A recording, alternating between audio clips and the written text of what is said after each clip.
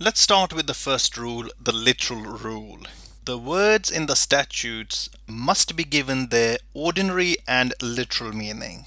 Effectively, what it means is ordinary meaning that you can find in a dictionary. This is the general rule of interpreting any words or clauses within the statute. It is assumed that the draftsmen have chosen the words carefully and used those words in their ordinary meanings.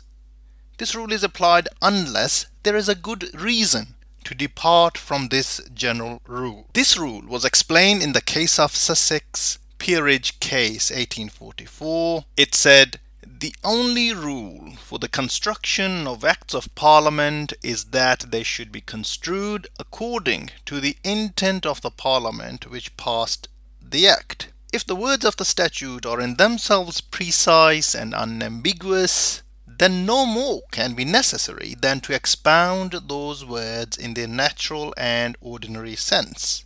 The words themselves alone do, in such case, best declare the intention of the lawgiver," by Chief Justice Tyndall. And this is a logical rule that follows the ordinary principles of text and language.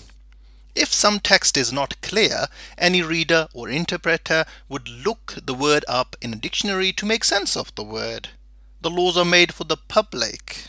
Note that, and are supposed to contain words and terms understandable by the general members of the public. But there is another reason for this rule to be applied, and that comes under the heading of application of judicial restraint.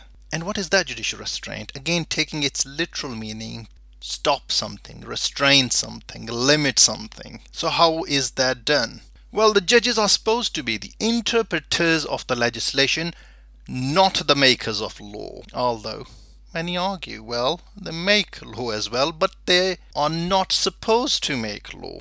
They are only interpreters of the legislation. They are supposed to implement the intention of the Parliament.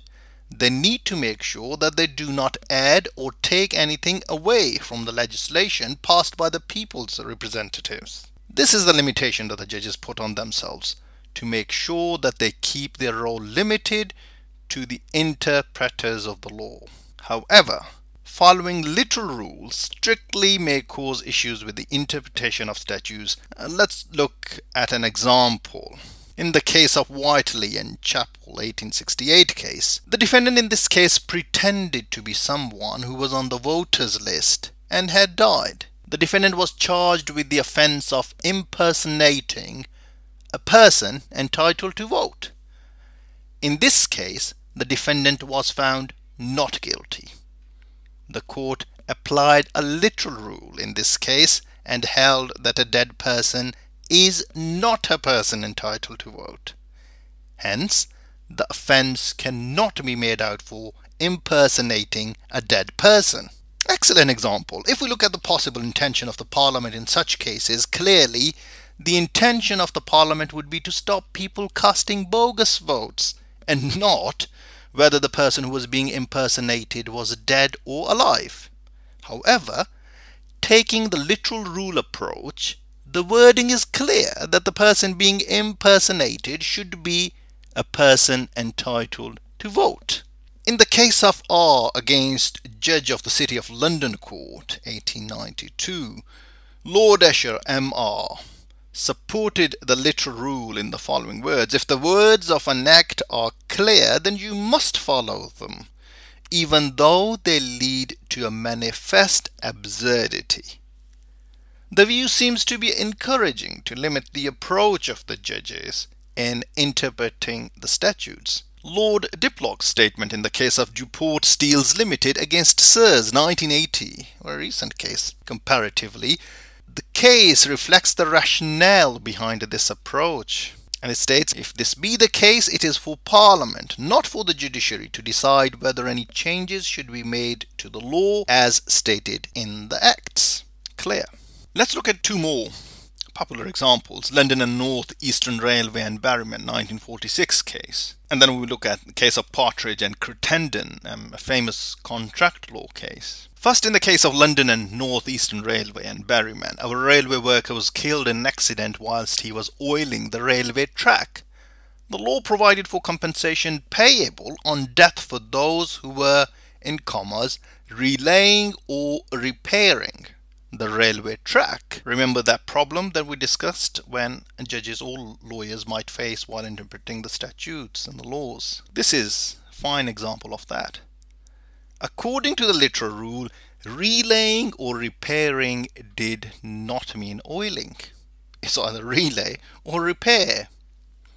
There was no ambiguity in the words, hence it was not possible for the court to extend the meaning despite the result of such ruling being harsh. The claim of the widow was unsuccessful in this case, simply because the words were limited in their meaning. Relaying or repairing could not have meant oiling. Let's look at now the second example of Partridge and Crittenden 1968 case, where the defendant advertised for sale a number of wild birds. The price was advertised to be 25 shillings, as it was for each. According to the Protection of Birds Act 1954, it was unlawful to offer, in commas, any wild live bird for sale. The defendants were found not guilty because the advertised price was only an invitation to treat and not an offer for sale. Since there was clear difference between the invitation to treat and an offer, the court applied literal meaning of the law. The court further clarified that the legislature had chosen the phrase offer for sale based on its existing understanding, and to change this understanding was not proper for the court.